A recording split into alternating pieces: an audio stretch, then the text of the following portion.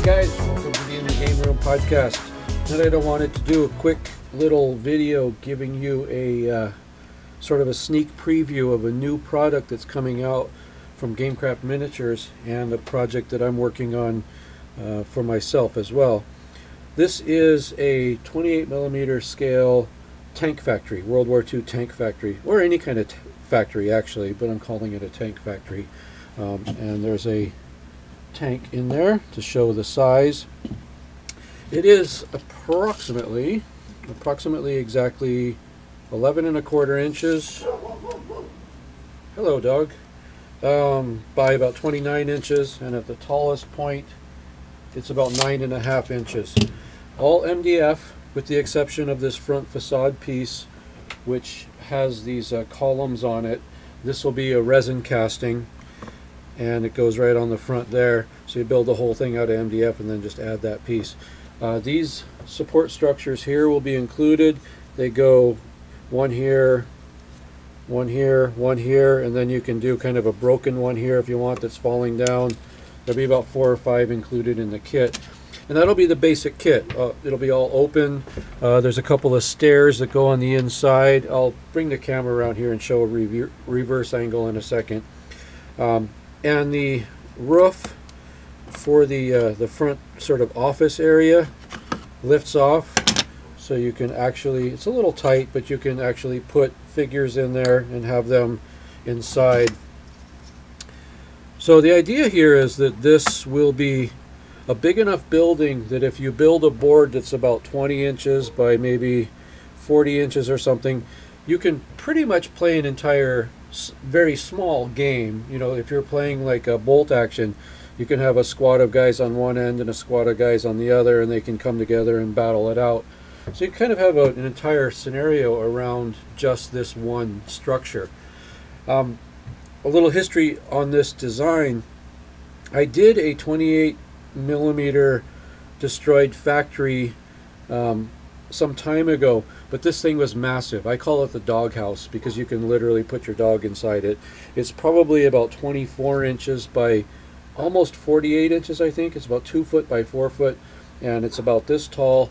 I did it sort of as a special request for some people that wanted a model that big, and I actually went to Las Vegas to a convention very recently and saw the model being used in a game, and it was very impressive to see a model that big, but not terribly practical. As a matter of fact, even they left the building in pieces so that it can come apart, and they put it together at the conventions and things like that. This will be a building that you can build in one piece and have it together all the time. I think this is a really good size for an infantry type game like Bolt Action. So this is pretty much what the kit is going to come like. It's going to be the 4 sides, little bits of trim that go on, the front office section, and the girders that go inside. And that'll be it. Very basic kit. What I'm going to do to mine is I'm going to build some rails in here and build a gantry crane system. And if it's easy to manufacture and it looks good, I might offer that as an additional add-on to this kit, but I'm definitely going to do it for mine. My idea for this kit is that it's going to be, even though it's got a Sherman tank in here now, we'll get that out, it's going to be a German tank factory, and I want to have the crane up there. I'm picturing the crane with a cable coming down with a Panzer IV turret on the crane, just sort of hovering above a tank that's getting ready for final assembly, and then a couple of other Panzer IVs down the row in different stages of deconstruction, and then, you know, rubble all over them and everything. So these won't be vehicles that you can use in a scenario except to hide behind and things like that, but there'll just be all kinds of rubble and crap in there.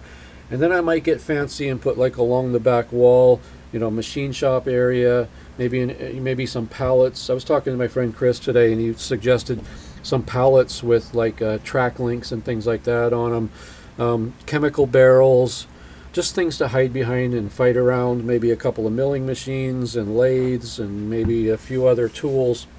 I'm going to do it up really cool, and I'll do these girders across here, and then I might because I can and I have the laser here, I might cut a couple out of acrylic and then heat them up and bend them so that, you know, it'll be like broken off about here and then just kind of bent and twisted. And then I'll have another one that's, you know, bent and twisted this way that's fallen down. I'm going to try to do it up really, really cool with a lot of detail, because in this scale you can really, you know, get a lot of detail. It's easy to build, you know, different things to go inside. I thought for a second about doing some kind of lighting inside, just because lighting always makes a model look cooler. But since it's a bombed out building, there wouldn't be any lighting, so I'm not going to do that. But that's a new model that's going to be coming out pretty soon. As soon as I can get this front facade piece finished, it's got a little bit of detailing I need to do to it. I'll get it finished. I'll make a mold of it. I'll cast one out of resin just to check it out and make sure everything's cool. Once that's done, it's going to be ready to be released. I've put it together to this point just with some tape to make sure that everything fits properly, and it does. So the basic model is ready for release. But I just need to get this piece of trim here on the front worked out, and once that's done, I'll go ahead and release it.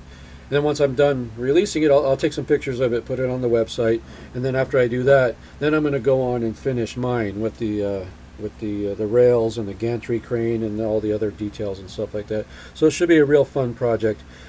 And I'm thinking maybe if I have a 20 by 40 inch board, and then two more, well, you can't see out here, I'm hovering in space, two more 20 by 20 boards out here, and then put a bunch of these you know, buildings on them.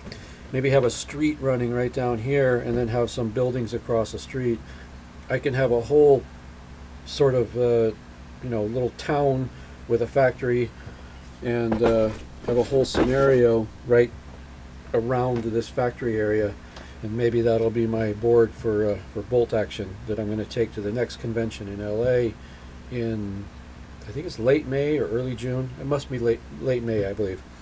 So I've got a little time to get that done.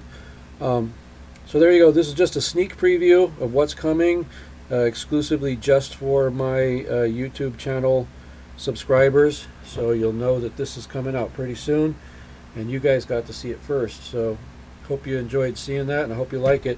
And I'll go grab the camera right now and just come around and give you a couple of different views of what it looks like so you can see. Thanks a lot for watching, and keep on gaming, guys.